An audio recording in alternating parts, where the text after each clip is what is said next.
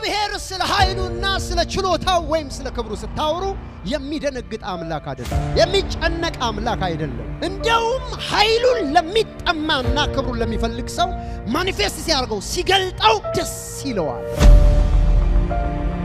ከጥያቄዎች ሁሉ እግዚአብሔርን ሰርፕራይዝ የሚያደርገውና ደስ የሚያሰኘው ምን አይነት ጥያቄ ነው እና በካንሰሬ ላይ ኃይልህን ግለጥ እግዚአብሔር ሃይማኖተኛ ሰው አይሆን ሃይማኖት ታውቃላችሁ ማንንም ረድቶ ማንንም አግዞ አያውቅም ስርዓት ብቻ ነው እግዚአብሔርን የሚያንቀሳቅሰው የሃይማኖት ቤት ሳይሆን የእምነት ቤት ያንተን ጥያቄ የሚመልሰው ምን እንደሆነ ታውቃለህ የእግዚአብሔር ኃይል ደግሞ ያለው የት ውስጥ ነው የእግዚአብሔር ክብር ውስጥ ነው ክብርን አሳየኝ ስትል ኃይልህን ግለጥልኝ ማለት ነው እግዚአብሔር የት ይገኛል ካላችሁ ኃይሉን በሚናፍቁና እግዚአብሔርን በችግራቸው ላይ በሚጠሩ ሰዎች መካከል እርሱ አለ ሰው የሆነ አምላክ ኢየሱስ ክርስቶስ የተባረከ ይሁን ነግራችሁ መልእክት ነው አሁን እግዚአብሔር አምላክ በቃሉ ሲነግራችሁ ጀስት አንድ ነገር ማድረግ ካለባችሁ አሁን ሁላችሁም አምናችሁ እንደመጣችሁ እርግጠኛ ነኝ ለእምነታችሁ ማጽኛ የሚሆን መልእክት ደግሞ ከሰማይ እግዚአብሔር ልኮላችኋል ይሄንን መልእክት እየሰማችሁ አይደለም በህይወት ቁጭ ብላችሁ ሬሳ እንኳን ብትሆኑ ዛሬ ትነሳላችሁ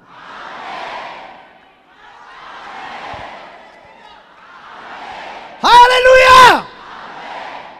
የእግዚአብሔር ቃል ሲናገር ሰው ለማመን ምን ማድረግ አለበት there is a calculation አንድ የሆነ ሂሳብ አለ መንፈስ ዓለም ላይ አለ ምንድነው ማድረግ ያለበት የእግዚአብሔርን ቃልና ድምጽ መስማት ነው ምክንያቱም እምነት ይልና በምንድነው በመስማት ነው እናንተ ያመናችሁት የሰማችሁትን ነገር ውስጣችሁ ሰውራችሁ ነው ሰው የሰማው ነገር ውጤት ነው ወይም የሚያቀው ነገር ውጤት ነው ለማመን ምን ያስፈልጋል ካላችሁ የዚህ ዓለምን ነገር ጥላችሁ ሰማያዊን ነገር ብዙ መስማት ነው ምክንያቱም እምነት በመስማት ነው መስማትም በእግዚአብሔር ቃል ነው ስለሚል the more you hear the word of God ማለት ነው ብዙ ሲሰሙ ብዙ ታምናላችሁ ስለዚህ እግዚአብሔር አምላክ አስማት አይሰራም ነገር ግን ተአምራት ያደርጋል ታምራት የሚያደርገው ደግሞ ስትሰሙና ሲገባችሁ ነው ዛሬ በጌታ በኢየሱስ ስም አንድ ሰው ይሄንን ከሰማይ የመጣ ቃል እየሰማ የሆነ ነገር 360 ዲግሪ ተለውጦ ያያል አሜን ክብር ለጌታ ይሁን አሜን የተፈወሱትም የተፈቱትም የተለቀቁትም እግዚአብሔርን አምነው ነው እነሱ እንኳን ህሊናቸው ሌላ ቢያስብም ይዘዋቸው የመጡ ሰዎች አምነዋል ስለዚህ ባመኑበት እምነት እግዚአብሔር ድንቅ ነገር አረጋዋል እናንተ ብታምኑ ወይም አምነው ይዘዋቸው የመጡ ሰዎች ቢኖሩም ያላመኑ ሰዎች እንኳን ቢኖሩ ይዘዋቸው በመጡት እምነት እግዚአብሔር አምላክ ዛሬ አንድ ተአምራት ያረጋል እግዚአብሔር አምላክ ስሙኝ ሁሉ ጊዜ እናገራል እግዚአብሔር ለጥያቄያችን አይደለም መልስ የሚሰጠው ሁሉም ሰው ጥያቄ አለው እግዚአብሔር ለጥያቄ መልስ ሰጥቶ አያውቅም እግዚአብሔር ለምንድን ነው መልስ የሚሰጠው ካላችሁ ለእምነት ነው የሚሰጠው እግዚአብሔር ለጥያቄያችን ሳይሆን ለእምነታችን መልስ እንጂ ጥያቄ ሁሉ ዛሬ ሁሉ ይመለስ ነበር መጽሐፍ ሲናገር በእስራኤል ብዙ ለምጻሞች ነበሩ ከነማን በቀር ግን የነጻ ማን ነው ይላል ሰማችሁ ጥያቄ ስላለን አይደለም እግዚአብሔር የሚሰማው እምነት ስላለን ነው if you have a faith ጥያቄያችሁ ላይ እምነት ጨምራችሁ ከሆነ ዛሬ 1 2 3 ብቻ አይደለም ሁላችሁም የእግዚአብሔርን ክብር አይታችሁ ትሄዳላችሁ የሚያምን ሰው ካለ ጮሆ ይላል ኢየሱስ ይባረክ የማገለግለው ርዕስ የእግዚአብሔር ኃይልን መግለጥ የሚል ነው ወይም ደግሞ ባጭሩ ኃይልን መግለጥ ብላችሁ ርዕስ ልትይዙ ትችላላችሁ መሪ ጥቅስ አርገን የምንወስደው አንደኛ ቆሮንቶስ ምዕራፍ 4 ቁጥር 20 ላይ ያለውን ቃል አንደኛ ቆሮንቶስ ምዕራፍ 4 ቁጥር 20 የእግዚአብሔር መንግስት በኃይል ነው እንጂ በቃል አይደለምና ሲጆቻችሁን አንሱ ውጭ ያላችሁም ይሄን ቃል ከኔ በኋላ በሉ የእግዚአብሔር መንግስት በሉ በኃይል ነው እንጂ በቃል አይደለምና ምን ማለት ነው?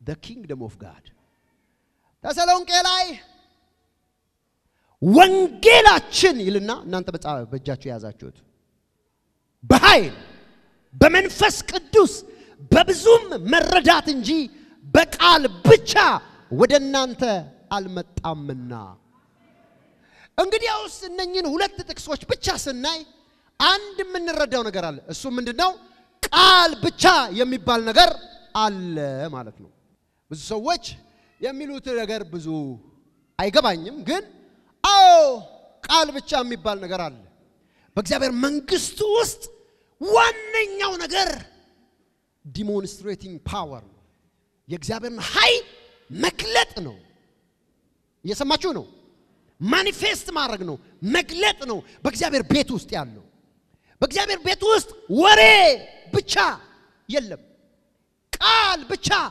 የለም በእግዚአብሔር መንግስትና በእግዚአብሔር ቤት ውስጥ ኃይል አለ አዎ እንደዚህ ነው እዚህ ቆመው ወይም በአኖይንቲንግ ቲቪ ቻናል ሲመሰክሩ የምታዩቸው ጠቅላላ ኃይሉን ኤክሰርሳይዝ ያደረጉ ሰዎች ናቸው ለዚህ ነው የእግዚአብሔር ቃል ከዘፍጥረት እስከ ራእይ ድረስ እርሱ በተገለጠበት ራሱን ባሳየበት ቦታ ሁሉ የእግዚአብሔር ኃይል ወይም ክብር ተገልጦ ነበር ይሰማል ወይ ዛሬም ለእናንተ የሚያስፈልጋችሁ ቃል ብቻ ሳይሆን የእግዚአብሔርም ኃይል ነው የእግዚአብሔር ኃይል ሽባ ይተረትራል ነቀርሳውን ይነቅላል መካኒቱን ልጅ ይሰጣል ደንቆሮውን ጆሮ ይከፍታል ካንሰርና ቲዩመርን ይነቅላል ለዚህ ነው የእግዚአብሔር ቃል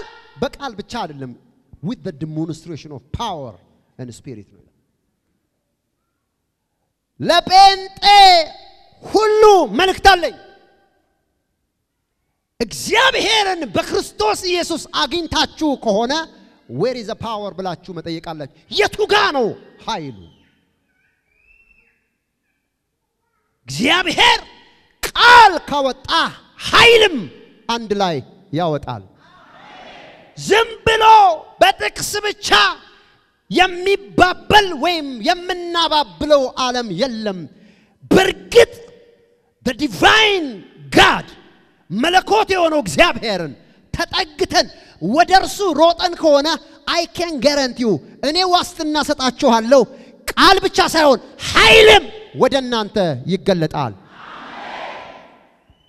አሜን አላላችሁ ውጭ ያላችሁ አሜን አላላችሁ ውጭ ያላችሁ ኢየሱስ የተባረከው ቤተክርስቲያን ኢየሱስ ክርስቶስ ለጴጥሮስ ሲያስተዋውቀው ጴጥሮስ የሲሞን ልጅ ጴጥሮስ ቤተክርስቲያንን በአንተ ላይ እተክላታለሁ ወይም በአለቱ ላይ እተክላታለሁ የገሃነም ደጆች አይችሏትም ነው the gates of hell ነው የሚለው every sickness ማንኛውም በሽታ ምንም ምድር ላይ ምንም ጥሩ self caused የሚባሉት ምናልባት 1% ቢሆኑ 99% ግን ሶርሱ ዲሞኒክ ነው አጋንንታዊ ነው እየሰማል ወይ ምንጩ አጋንንታዊ ነው ስለዚህ ጌታ ምን አለ የገሃነም ደጆች አይችሏትም ምን ማለት ነው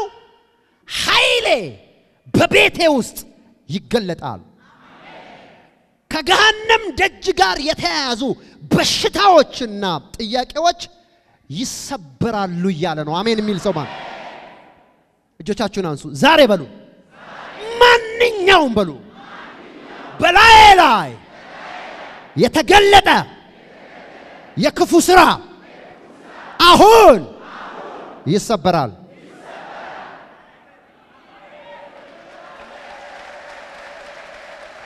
መቼ አሁን ነገ ነው አይደለም ከነገ ወዲያ ነው አይደለም መቼ miracles now ታምራት አሁን ነው ታምራት መቼ ነው አራስሙ ታምራት መቼ ነው መቼ ነው? አሁን። እግዚአብሔር ራሱን ሲያስተዋውቀን ከዘፍጥረት እስከ ራእይ ሲነግረን በነቢያት በሐዋርያትም ያየነው የርሱ ኃይልና ክብር ሲገለጥ ነው። እነግራችኋለሁ በቃል ብቻ አይደለም፣ በመናገር ብቻ አይደለም፣ በንግግር ብቻ አይደለም። እስኪ አሜን በሉ። በዚህ ዘመን ጊዜው ሞደርን ከመሆኑ ከመሰልጠኑ የተነሳ ኢየሱስ ብላችሁ ስለማይታየው ዓለም መናገር ብትጀምሩና አዳኝነቱን ብትመሰክሩ አሳየኝ ነው የሚሏችሁ። እስቲ ያንተን አሳየን። ልከታችን እንዳያሏት እኔ እበጥሰዋለሁ የሚሉ ሰዎች ጎረቤት ላይ ያሉ እቤትም አሉ። ኢየሱስን ማሳየት ካልቻልክ መጽሐፉ እንደሚልህ ወሬ ብቻ ነህ ማለት ነው። እግዚአብሔር በቃሉ ሲነግረን የእግዚአብሔር መንግስት በኃይል ነው እንጂ በቃል ብቻ አቤት ይሰማል ወይ? እስቲ አንድ ሰው እጆቹን አንስቶ እግዚአብሔር በኔ ላይ ኃይሉን ይገልጣል በል። እግዚአብሔር ስለ ኃይሉና ስለ ችሎታው ወይም ስለ ክብሩ ስታወሩ የሚደነግጥ አምላክ አይደለም፣ የሚጨነቅ አምላክ አይደለም። እንደውም ኃይሉን ለሚጠማና ክብሩን ለሚፈልግ ሰው ማኒፌስት ሲያርገው ሲገልጣው ደስ ይለዋል። ከጥያቄዎች ሁሉ እግዚአብሔርን ሰርፕራይዝ የሚያደርገውና ደስ የሚያሰኘው ምን አይነት ጥያቄ ነው? እና በካንሰሬ ላይ ኃይልህን ግለጥ። እዚህ ጋር ይሰማኛል። ለጌታ ለኢየሱስ ውሰዱ በጌታ በኢየሱስ ስም። ጂሰስ ሃሌሉያ አሜን። ናና ግለጠው። ታውት እሱን አባ አላህ አይደል? ናና ካንሰሬን፣ ኤችአይቪን፣ ቀንበሬን፣ እስራቴን ንቀለው። እንደዚህ የሚሉ ሰዎች እግዚአብሔር አምላክ ደስ ብሎት ወደ አንቺ፣ ወደ አንተ፣ ወደ እናንተ፣ ወደ ሁላችሁ ይመጣል። እግዚአብሔር ሃይማኖተኛ ሰው አይወድም። ሃይማኖት ታውቃላችሁ ማንንም ረድቶ ማንንም አግዞ አያውቅም። ስርዓት ብቻ ነው። እግዚአብሔርን የሚያንቀሳቅሰው የሃይማኖት ቤት ሳይሆን የእምነት ቤት ነው። እግዚአብሔርን የሚናፍቁ ብዙ ጥያቄ ያላቸው ችግሮቻቸው በዛ እንደሚፈታ ባመኑ ሰዎች መካከል ብቻ እግዚአብሔር ራሱንና ልጁን ይገልጠዋል።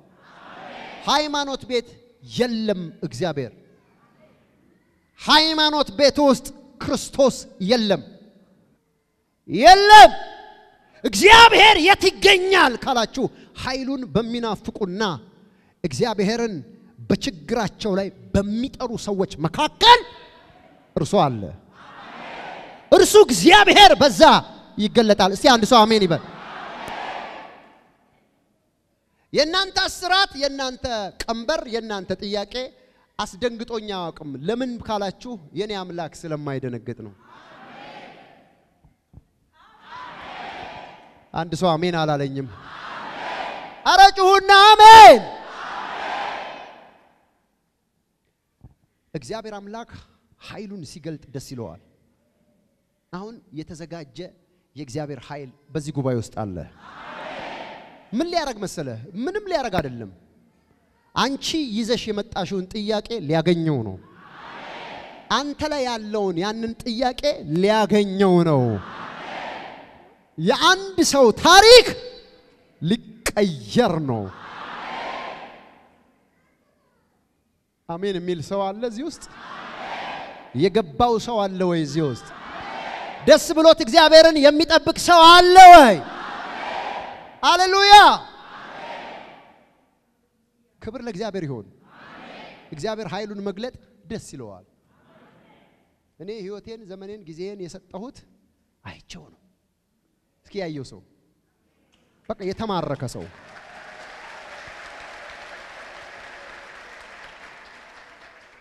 እኔ ድሮም አሁንም ሃይማኖት አልወድም። ምን አርጋለሁ ሃይማኖት ቤት ምን ይጠቅመኛል ምን ያርግልኛል እግዚአብሔርን የማይገልጥ ቤት ከሆነ ምን እስቲ ለየትኛው ለምኑ እግዚአብሔር ግን ኃይሉን በሚናፍቁና በእውነተኛ አማኞች ቤት አለ አሜን ይሰማል ወይ አሜን እስቲ አንድ ሰው ጮሆ እግዚአብሔር አለ ይበል ዛሬም በጣም ብዙ ሰዎች ይፈታሉ አሜን የታሰሩ ሰዎች ይፈታሉ አሜን እግዚአብሔር አምላክ ይወላችሁ ሁሉ ጊዜ አጋንንት ወይም የገሃነም ደጅ ወደናንተ አጋንንት ልኮ በድግምት በጥንቆላም በአስማትም በመተትም በዘርማንዘር መርገምም ብቻ እናንተ ላይ እድል አግኝቶ ገብቶ ከሆነ ሲገባ ይዞ የሚገባው ነገር አለ ሊባርከህ አይደለም የሚገባው ከገባበት ጊዜ ጀምሮ ወይስ ስለሆነ ችግር ትነግረኛለህ ወይስ ለጤናህ ትነግረኛለህ ወይ ብቻ ስለምን ሰው ሲንከራተት ይውላል የሚገርመው ነገር ግን ከእግዚአብሔር ኃይል ጋር ስትገናኙ መጀመሪያ የሚሆነው ነገር ሰንሰለት ይበጠሳል አሜን ቀንበር ይሰበራል አሜን ኢየሱስ አንድን ሰው ነፃ ያደርገዋል አሜን ልክ ነፃ ሲወጣና ያጋኔን ከሰውየው ወይም ከሴቲቱ ሲወጣ ወዲያው ስሙኝ ወዲያው ይዞ የገባውን ነገር ሁሉ ሰይጣን ይዞ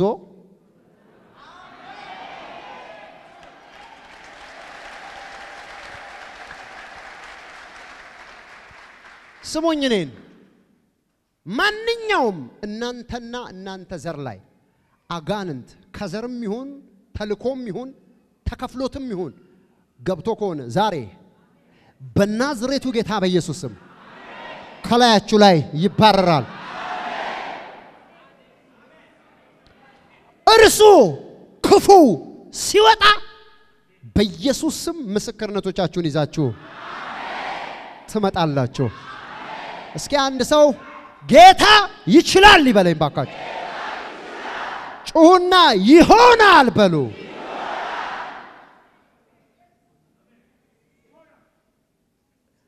መጽሐፍ ቅዱስ ዮሐንስ ምዕራፍ 2 ቁጥር 11 ላይ ኢየሱስ ይህንን የምልክቶች መጀመሪያ በገሊላ ቃና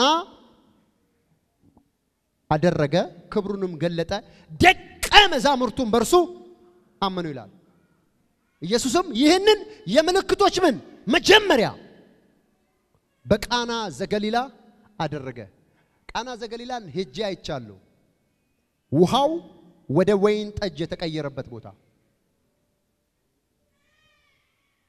እዚህ ላይ ክብሩንም ገለጠ የሚል ነገር ታገኛላችሁ አንዳንድ ጊዜ ክብር ተገለጠ ማለት ዘለን ጨፍረን አለቦን ወደ ቤት ሄድን ማለት አይደለም ክብር ተገለጠ ማለት ያንተ ችግር ያንተ ጥያቄ ተመልሷል ማለት ነው የሆነ ቤተ ክርስቲያን ይዛችሁ ዛሬ ምን ሆነ የእግዚአብሔር ክብር ተገለጠ ካላችሁ ሰው ተፈውሶ እስራት ተበጥሶ ማየት አለባችሁ ካላያችሁ የምን ክብር ነው የምታወራኝ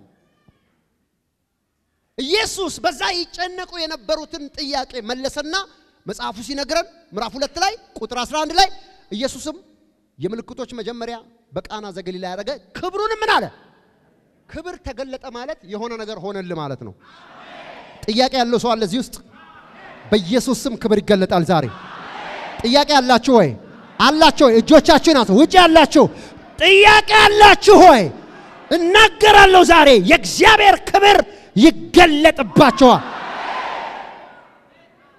አሜን የሚል ሰው ጮሆ አሜን ይበል ክብር ተገለጠ ማለት የሆነ ነገር አንተ ወይም አንቺ ላይ ሆነ ማለት ነው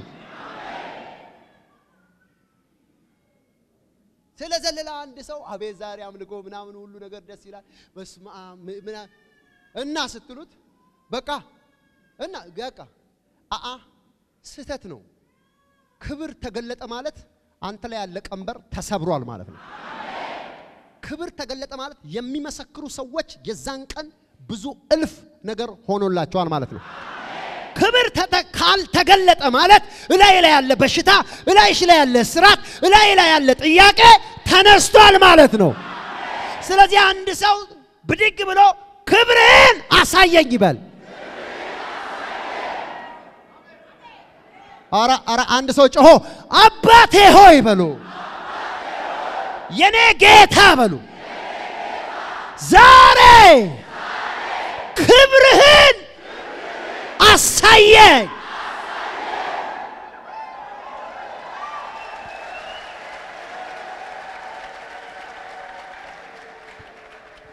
ክብርህን አሳየኝ ብሎ የሚጮህ ሰው በጠቅላላ ምን ይያለው ነው እግዚአብሔር ይገባዋል እላይ ላይ ያለው ነገር አንሳው ማለቱ ነው አለበለዚያ ምን ክብር ነው የምታወራው ምን ክብር ነው የምንናገረው ሬስ ምንድነው የምንናገረው እግዚአብሔር አምላክ ዛሬ ለአንድ ሰው ክብሩን ይገልጣል የአንድ ሰው ቀንበር ዛሬ በእግዚአብሔር ክብር ይነሳል ሲጆቻችሁን አንሶ በዘሩ ላይ የሆነ ነገር ማየት የሚፈልግ ሰው ዘሩ ላይ የዘርማን ዘሩ ላይ የሚጠይቀው ጥያቄ ላይ የሚጮኸው ጮኸት ላይ አንድ ነገር ማየት ፈልጋለሁ የሚል ሰው በኃይል ጮሆ የኔ ጌታ ክብርህን አሳየኝ በሉ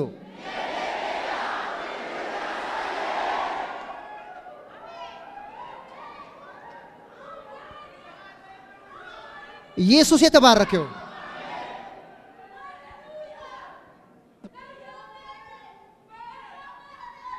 ሲጀመር አንዳንድ ሃይማኖተኛ ምን ክብር ያቃል ምን ያቃል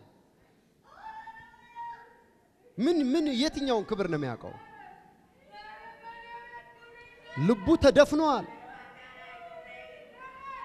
ጥያቄ የለውም የሰው ጥያቄ ሲመለስ አይገባውም እንደዚህ አይነት ሰው ቤተክርስቲያን መምጣትም የለበትም እኔ ክብር ናፋቂ ሰው የእግዚአብሔር ክብር ሴንሲቲቭ የሚያደርገው ሰው እወዳለሁ ለእግዚአብሔር ክብር እብድ የሚል ሰው እግዚአብሔር ይፈልጋል አንድ ሰው እጆቹን አንስቶ እግዚአብሔር ሆይ ክብርህን አሳየኝ ይበል ተናገሩ ተናገሩ ተናገሩ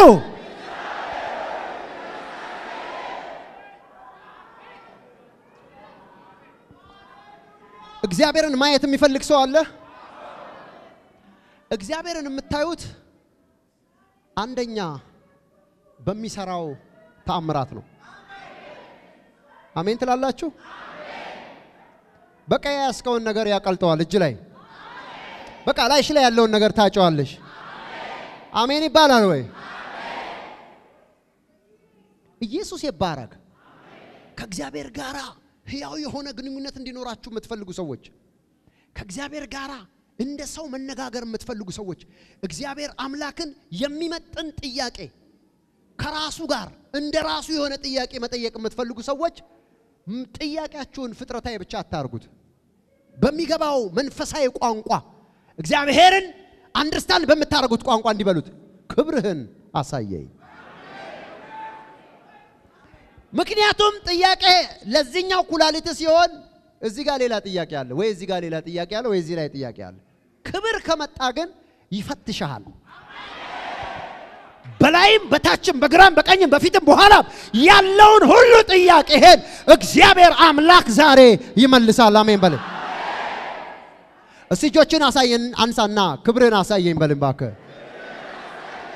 ተናገሩ እንደገና ክብርን አሳየኝ በሉ ክብርን አሳየኝ በሉ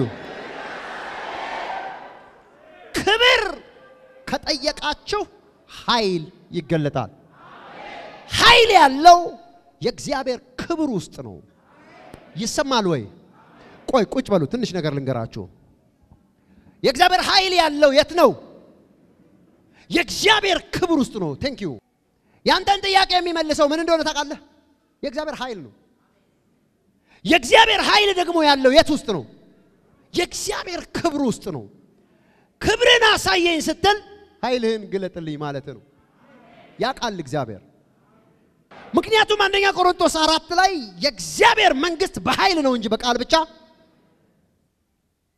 ጥያቄን ቃል ብቻ አይመልሰው ጥያቄን የሚመልሰው የእግዚአብሔር ኃይል ነው የእግዚአብሔር ኃይል ደግሞ የት ነው ያለው ካልከኝ የእግዚአብሔር ክብር ውስጥ ነው አሜን መጥቶ ዝም ብሎ ጉባኤ ውስጥ አንድ ጊዜ ሲመላለስ የሁላችሁን ጥያቄ ታጡታላችሁ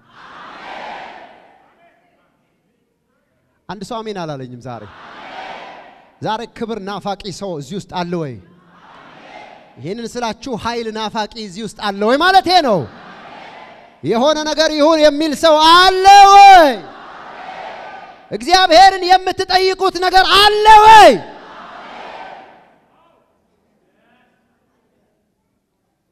እግዚአብሔር አምላክ ስሙ የተባረከ ይሁን እግዚአብሔር አምላክ ሰርፕራይዝ የሆነበት ጥያቄ ዘጸአት 33 ላይ ሙሴ የጠየቀው ጥያቄ ነው ሙሴ እግዚአብሔርን በቀጥታ ምንም አላንዛዛም ክብርህን አሳየ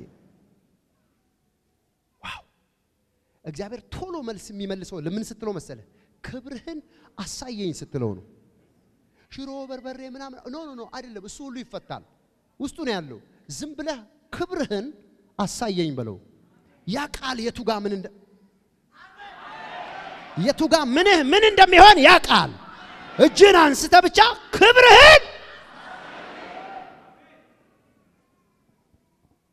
የሙሴ ፊት እያበራ ለብዙዎች መልስ መሆን የጀመረው ሙሴ እግዚአብሔርን ስለ ክብር ከጠየቀው በኋላ ነው እግዚአብሔር ወዲያው መጣ ይላል ሙሴ በሰንጣቃ አለት ውስጥ አንተን አስቀምጥና ፊቴን በእጄ እጋርድና ባንተ ጋር አልፋለሁ ያን ጊዜስ ጀርባዬን ታያለ አለውና እንዳለው ሲያረግ የሲና ተራራ ቀለጠ ይላል ሙሴ ከዛ ሲወርድ በድንኳን ውስጥ ለብዙ ጊዜ አስቀምጠውታል ለምን ብትሉ ፊቱ እንደ ፀሐይ ያበራ ነበር ይወላችሁ ከእግዚአብሔር ክብር ጋር የተገናኘ ሰው አይደለም ለራሱ ለዘሮቹ መልስ ይዞ ይሄዳል ዛሬ ለምን ቢባል የሆነ ነገር ተካፍሎ ስለሚመለስ አሜን አጠገባችሁ ያለው ሰው ሁሉ ጊዜ ክብር አሽትት በሉት ሁሉ ጊዜ ክብር ጠይቅ በሉት ክብር ከጠየቅ በሉት ኃይል ይገለጣል ኃይል ከተገለጠ ምን ይሆናል እምነታችሁ በእግዚአብሔር ኃይል ላይ ይሆናል ጳውሎስ በአንደኛ ቆሮንቶስ ምዕራፍ 2 ቁጥር 4 እና 5 ላይ እንደዚህ አለ እምነታችሁ እስቲ እምነቴ በሉ በእግዚአብሔር ኃይል ላይ ነው በሉ በምን ላይ እምነታችሁ በእግዚአብሔር ኃይል እንጂ በሰው ጥበብ እንዳይሆን ቃሌም ስብከቴም መንፈስንና ኃይልን በመግለጥ እንጂ በሚያባብል ቃል አልነበረምና ምን እንዲሆን ሰው ሲፈወስ ቀንበሩ ሲሰበር እታችን ምን አለች አይቼዋለሁ የኔን ጌታ ማን ነው ከዚህ እምነት የሚነቀንቃት አየህ እምነታችሁ በእግዚአብሔር ኃይል እንጂ በሰው ጥበብ በሰው ታክቲክና ወሬ እንዳይሆን የኔ ቃል አለ ጳውሎስ ሲናገር የኔ ስብከት አለ መንፈስንና ኃይልን ኃይል በሉ እስቲ ጮና አይሰማም ኃይል በሉ መንፈስንና ኃይልን በመግለጥ እንጂ በሚያባብል በጥበብ ቃል አልነበረምና አሜን ነው አሜን ጳውሎስ ብዙ ጊዜ ቻሌንጅ ያረጋቸዋል እኔ ለናንተ በኃይል በመግለጥ በትንቢት በታምራት ካልመጣው ምን ተጠቅማቸዋል የኔ እዚህ መቆም እናንተን የሚጠቅመው የእግዚአብሔር ኃይል እስከ ተገለጠ ድረስ ብቻና ብቻ ነው ደግሞዋለሁ የኔ እዚህ ጋር አንቺንና አንተን ማገልገል የሚጠቅመው የእግዚአብሔር ኃይል መግለጥ እስከቻልኩ ድረስ ብቻና ብቻ ነው አለበለዛ ወሬ ነው ባትሰሙኝ ይሻላል መከርኳችሁ እንዴ አንድ ሰው ጮሆ የእግዚአብሔር ኃይል ይበል እየሰማችሁ ነው ምን ተጠቅማችኋል what is the benefits of the preacher? ምን ያደርግልሃል? ምንድነው ጥቅሙ? የሚያወራልህ ከሆነ እየሰበኳችሁ ወይም እያስተማርኳችሁ ያለሁት የእግዚአብሔርን ክብርና የእግዚአብሔር ኃይል ነው። አሜን ነው። ያ ወንድማችን ከዛ ስሙን ባልጠራ ከዛ እምነት ውስጥ መጥቶ ድግምት ነው እንጂ ጸሎት አይደለም እሱ አያድንም። አሁን ግን ቴስትና ቼክ አድርጌዋለሁ የት ኃይሉ እንዳላውቅ ያለው ያለው በምንድነው ካላችሁ በእግዚአብሔር ኃይል። ሰዎችን ኮርኩራችሁ ትራክት ሰጣችሁ ምናምን ማሳመን አትችሉም። ሞክሩት። ትራክት የተሰጣቸው ሰዎች ሂድ ባካንታ ታውራ ብለው ፊታችሁ ቀደው አልሄዱም። ምን ታወራለህ ብለው ለምን መሰለ በወረቀቱ ምንም ልታረጋው አትችልም። if you need to challenge them challenge ማረክ ከፈለክ መፈተን ከፈለክ ግለጠው ይሄንን ኃይል መጥቶ በቃኝ ይላል። አንድ ሰው ጮሆ አሜን ካለ ምን አለ አሜን ቢላው አንድ ሰው ጮህና የእግዚአብሔር ክብር በሉ ኃይሉን ይገልጣል በሉ። ጥያቄ ያላችሁ ውጪ ያላችሁ ጥያቄ አላችሁ ወይ? እግዚአብሔር ብቻ የሚመልሰው ጥያቄ። ዛሬ እንዳጋጣሚ ሆኖ ዶክተሮች በመካከላችን አሉ። ምንም ይሄ እግዚአብሔር ካልሆነ በስተቀር በሰው የሚመለስ ነገር አይደለም ብሎ ዶክተር ሳሙኤል ነግሮናል። እውነት ነው። ሰው ሊመልሰው የማይችል ጥያቄ አለ። እሱ ግን በምን ይመለሳል ካላችሁ በእግዚአብሔር ክብርና በእግዚአብሔር ኃይል። አንድ ሰው እጆቹን አንስቶ የእግዚአብሔር ክብር ይበል እስቲ፣ የእግዚአብሔር ኃይል ይበል እስቲ። የእግዚአብሔር ክብር በሉ፣ የእግዚአብሔር ኃይል በሉ። ዛሬ ይገለጣል።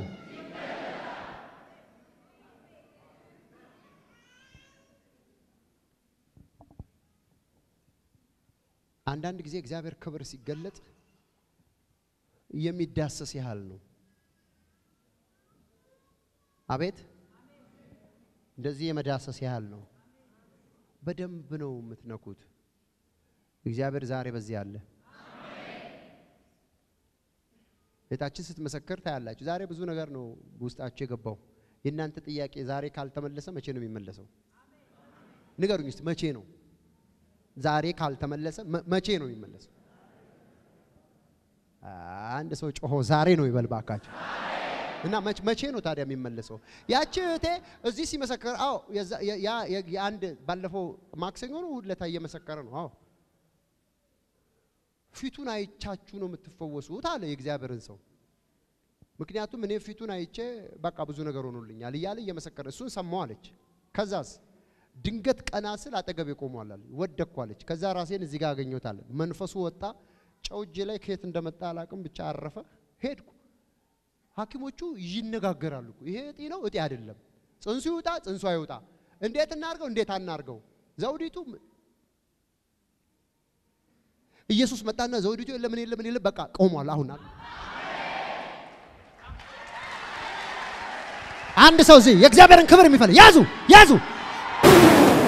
ያዙ በዚህ ጋር ያዙ በኢየሱስ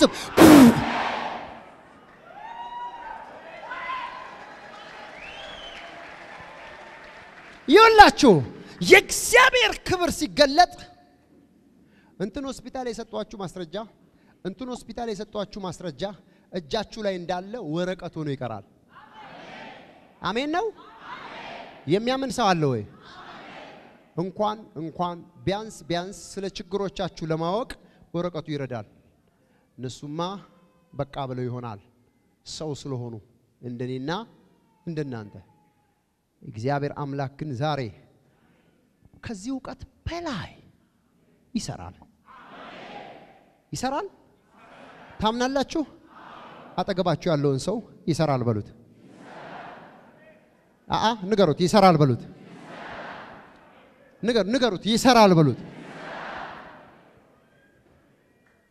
ይውላችሁ ቀድም ነግሬያችኋለሁ ብዙ ነገሮች አጋንንታዊ ናቸው ብያችኋለሁ 99% ምናምን ናቸው አጋንንታዊ ናቸው የጌታ ኢየሱስ ክርስቶስን ሚኒስትሪ በመድር ላይ በመጣ ጊዜ የ3 ዓመት አገልግሎቱን ብታዩት most of his ministry is center deliverance ላይ ነፃ መውጣት ላይ ነው ያተኮረው የእግዚአብሔር ቃልም ሐዋርያ ሥራ ምዕራፍ 10:38 ላይ ሲነግረን እግዚአብሔርም የናዝሬቱ ኢየሱስ ክርስቶስን በኃይልና በመንፈስ ቅዱስ ቀባው እርሱም በአጋንንት የታሰሩትን እየፈወሰ በኢየሩሳሌም ይዞር ነበር ነው በምን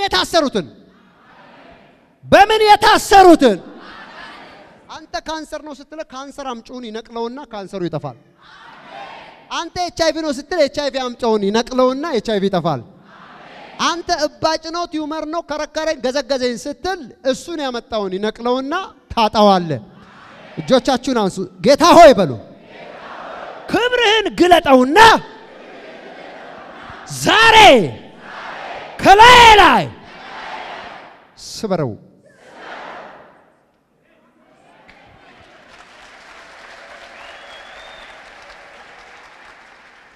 የእግዚአብሔር ኃይል የሚፈልግ ሰው አለ እዚህ ውስጥ ኃይሉ ያስፈልጋል ዝም ብለ እንትን ለማረክ ሳይሆን ኃይሉ የሚያስፈልግ ካንተ ጥያቄ ጋር ልታገናኙ ይዋጣላችሁ ልትለው ነው የሚፈልጋል ወይ ኃይሉ የሚገለጠው መቼ ነው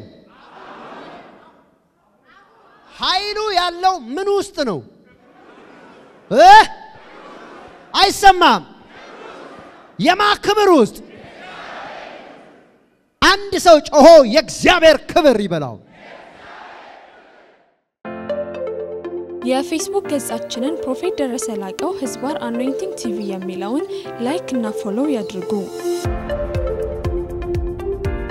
እንዲሁም የዩቲዩብ ቻናላችንን አኖይንቲንግ ቲቪ ቻናል የሚለውን ሰብስክራይብ ያድርጉ በየጊዜው የምንለቃቸውን የተለያዩ ቪዲዮዎች እንዲደርሱ የደውል ምልክቷን ይጫኑ